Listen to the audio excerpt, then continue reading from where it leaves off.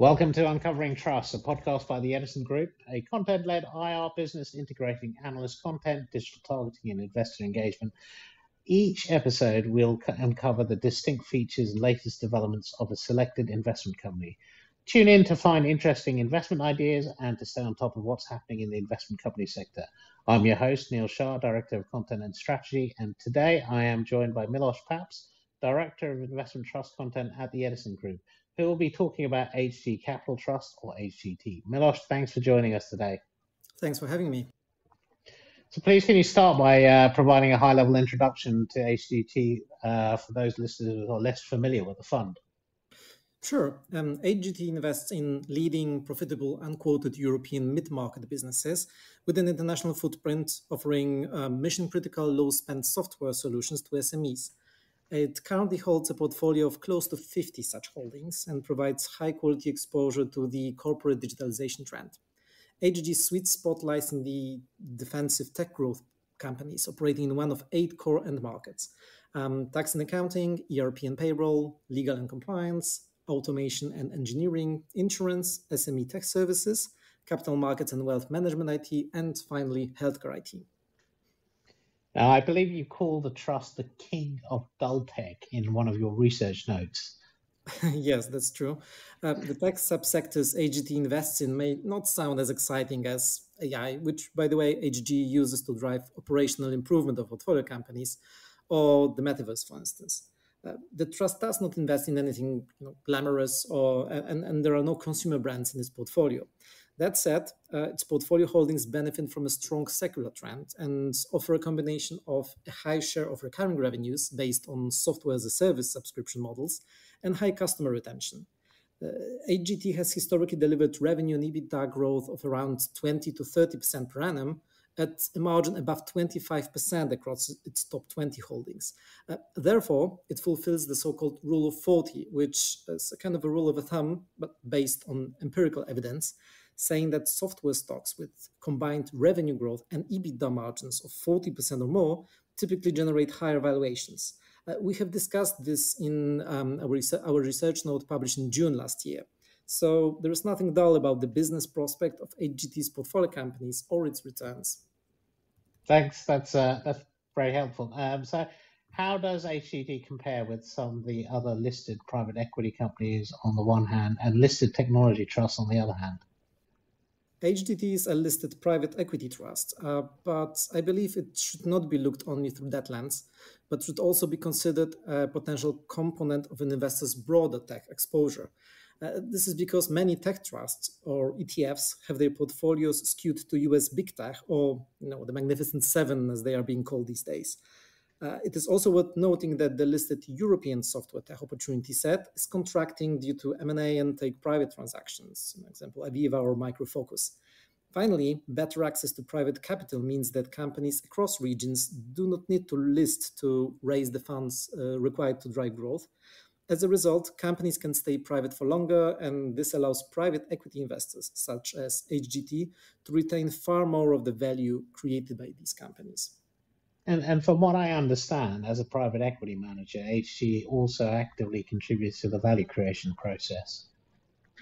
Correct. HG's vast tech expertise and value creation capabilities means that it may be perceived as a sort of a tech conglomerate in an investment company wrapper. This comes from a combination of 3 strengths. Firstly, its in-house team of operational experts, which includes more than 50 senior operational specialists, each supported by a network of trusted third-party associates and partners. Secondly, an extensive community consisting of key managers from its portfolio companies called HG Hive. And thirdly, intellectual property, tools, and group services on which its portfolio companies can rely. Okay, but as a tech conglomerate doesn't have a predefined holding period for its businesses like a private equity fund. So, what's HGT's approach here? Yes, that's a fair point. However, while HGT makes new investments and exits each year, so constantly refreshing its portfolio and generating cash flow from realization proceeds, it can also run winners for longer. This is thanks to a tiered suite of private funds managed by HG, which HGT invests through, covering the small cap Mercury funds, the mid cap Genesis funds, and the large cap Saturn funds. A portfolio holding can therefore move up the fund structure as it grows. Examples of companies which were held by HG funds for more than the usual private equity holding period of around 3 to 5 years are Visma, a provider of mission-critical business software to SMEs and the public sector in the Benelux and Nordic regions, and Access Group, a provider of ERP and payroll solutions. Okay, that's interesting. Okay, so you got longevity. Now, can you tell us anything about the main drivers for the returns generated by the trust? What are the contributions of the operational improvements fostered by HG?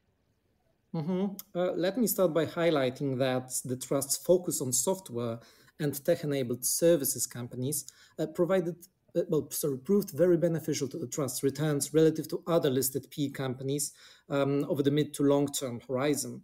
The trust has also outperformed several of the UK-listed tech trusts over the last 5 years, though was somewhat behind some of them over 10 years, which I believe was at least partly due to the stellar performance of big tech names, to which several of the peers have had meaningful exposure. That said, investors should probably ask themselves the question if they want to exclusively bet on these names, which have become a quite crowded trade, or hold a more diverse tech portfolio. Coming back to your question on the return attribution, HG's 20-year gross IRR to end 2022 stood at a healthy 33%. Software sector growth, combined with HG's focus on strong players within selected clusters and positive operating leverage effects, were the main contributor with around 15 percentage points, so close to half of the returns, according to HG. The trust's average portfolio leverage is likely higher than the average gearing across a listed tech portfolio, which is an inherent feature of most listed private equity trusts. Therefore, financing leverage added a further 7 percentage points, so roughly 1/5, to HG's returns. HG's operating skills and M&A, that is buy and build strategy, were also important contributors with 5 percentage points and 6 percentage points, respectively. Okay, that's good. So we've got the attribution. Now, the question that comes to mind is, what extent is the market for business-to-business services offered by HG's portfolio companies already saturated? Would a new investor in the trust be late to the game?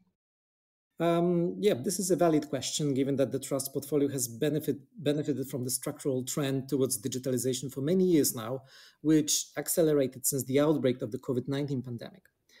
That said, HG's head of research recently examined IT spending patterns across countries and found that the share of software spending grows with the level of overall IT spending as a percentage of GDP. This suggests that the sector is not approaching saturation even in the developed economies. I believe this is first because even companies which have adopted one or more software as a service solution still have many more pieces of software that they otherwise have to buy or license upfront that could alternatively be delivered via the cloud, allowing them to be paid for as they are used and kept constantly updated. Moreover, more and more business processes are being automated across an expanding range of industries. And has the trend remained strong in the recent inflationary environment as well? In general, enterprises are likely to prioritize spending on software as a service to capture competitive advantages through increased productivity, automation, and other software-driven transformation initiatives. Demand for IT services should be supported by investments in organizational efficiency and optimization projects. These measures are aimed at offsetting the white-collar wage inflation and other cost inflation, among other things, so they play nicely into the inflationary environment.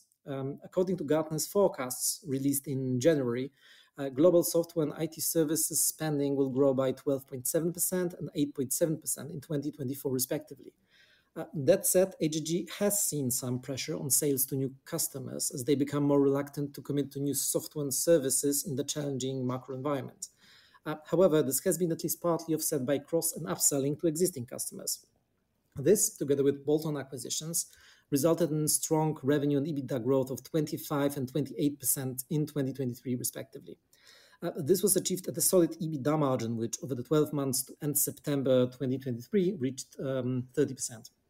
Okay, and how about the trust portfolio valuations and realizations during the different macro environment in 2022 and 23? It's good that you bring this up. First, it is important to underline the trust's strong long-term track record of realizing investments above previous carrying value. Between 2017 and 2022, for instance, the average uplift to carrying value at the end of the preceding year stood at 38%. Furthermore, there has been no disposal below previous carrying value across the trust's portfolio over the last 10 years. HgT normally underwrites a multiples contraction when acquiring its platform investments, so companies forming the base of a buy and build strategy. But actually, the contraction did not materialize to a meaningful extent in the past. Even in the more demanding environment in 2022 and 2023, marked by low deal activity and pressure from higher interest rates, the trust was able to realize investments above previous carrying value. In 2023, the average uplift and 2022 carrying values was robust at 25%. While the trust's exit activity was quite muted in the first half of 2023, it picked up subsequently, bringing its total proceeds from realizations and refinancing to £343 million in 2023.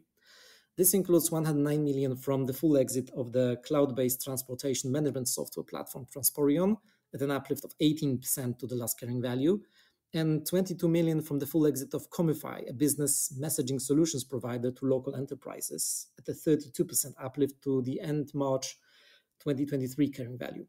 HgT's ability to deliver meaningful liquidity events in a tough environment should be put in the context of the decline in the global PE exit activity last year, which was down around 66% from the 2021 peak. HgT has announced 4 further transactions in December 2023 and January this year, which HgT expects to generate around £295 million of proceeds to HgT upon closure in 2024, though some of these proceeds will be reinvested in the same businesses.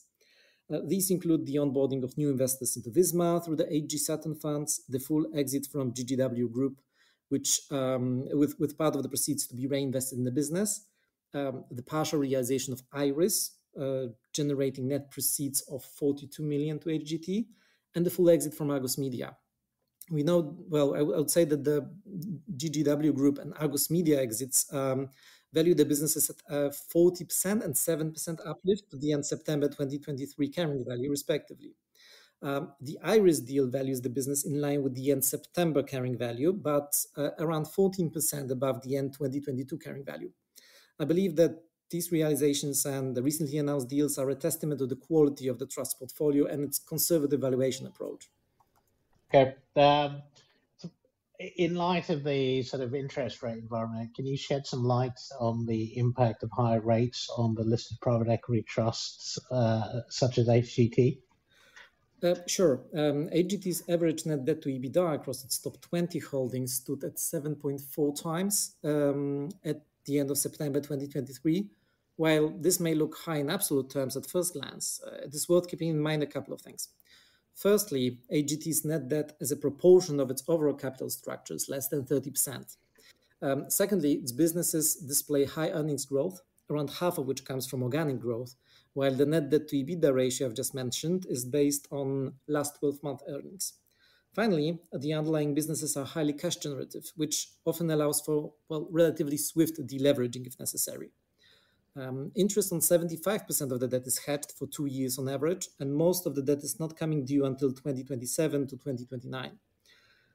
During last year's Capital Markets Day, HG highlighted that higher interest rates may reduce its prospective gross IRR by around 3 to 4 percentage points from the 33% IRR I mentioned before, so this still leaves a strong return generation potential.